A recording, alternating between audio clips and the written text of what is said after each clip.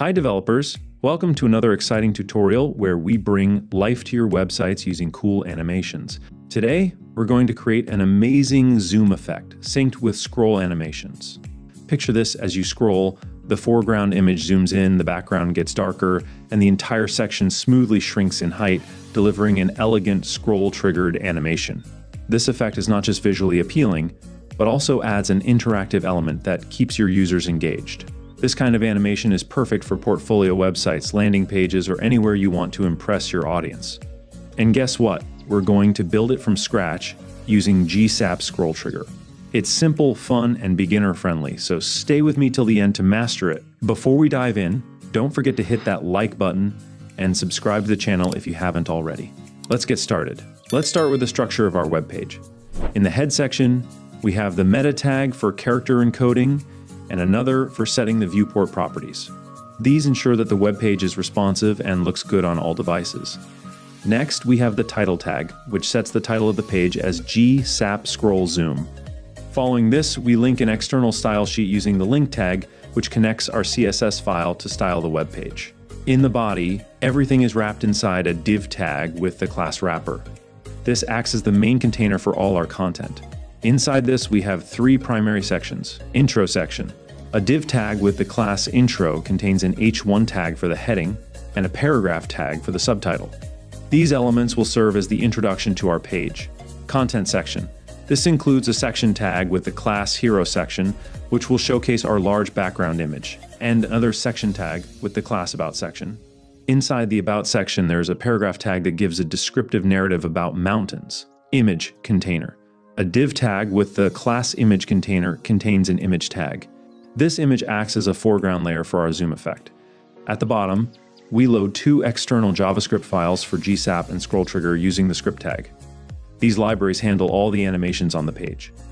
Finally, we link an external JavaScript file named main.js, where we define our animation logic. Now let's talk about CSS. This is where we define the appearance of the sections and prepare them for animation. Think of CSS as the designer. It gives color, shape, and style to the structure created by HTML. The wrapper class ensures that all the content is aligned properly and fits neatly on the screen. It sets the stage for the animations to work seamlessly. The intro section is styled to look visually appealing. The heading is bold and prominent, while the paragraph has a softer look to complement the heading. This ensures the text grabs the user's attention as soon as the page loads. The hero section is designed to create space for the scroll animation. Its height and background make it a perfect canvas for the shrinking effect we'll add later. The about section holds the descriptive text. The text here is styled to be easy to read and visually balanced, ensuring it blends well with the overall design. Finally, the image container is styled to position the foreground image correctly. The image is set up to be responsive and ready for animation. Its placement and size are key to making the zoom effect look smooth and natural. The CSS here serves two main purposes. First, it makes the page visually appealing. Second, it sets up everything for the animations we'll create using GSAP. If you're enjoying this tutorial so far, don't forget to like this video and subscribe to the channel. Your support means a lot and helps me create more such amazing content for you. Now comes the exciting part where we bring our scroll animation to life using JavaScript. This is where all the magic happens, so I'll explain everything in a way that even if you're a beginner or completely new to development, you'll understand it step by step. All right, let's get started. First, we need to bring in the tools that make this animation possible. It's one of the most powerful tools for animations, and it simplifies complex animations that would otherwise take a lot of time to code manually.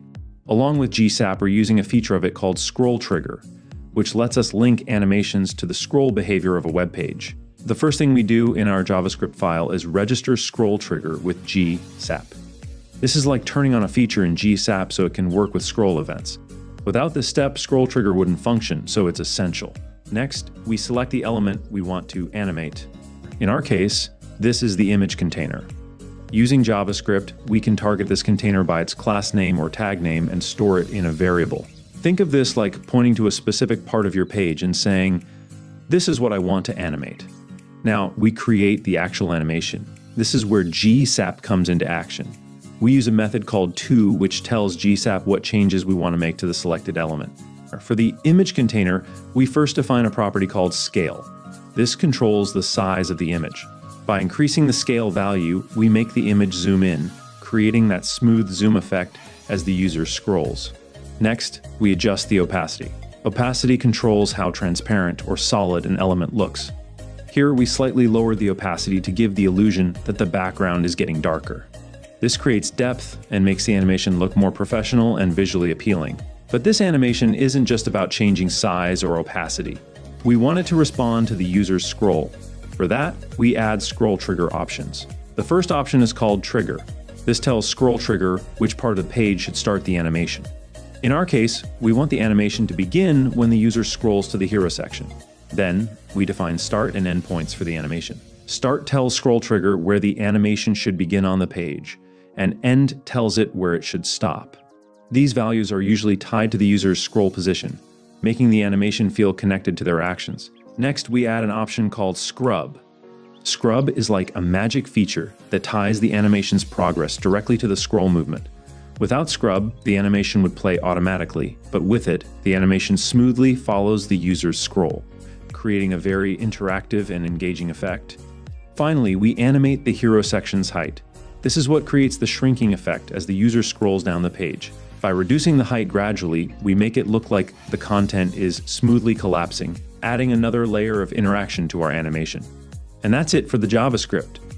Each line of this code works together to create a seamless and professional scroll animation that enhances the user experience.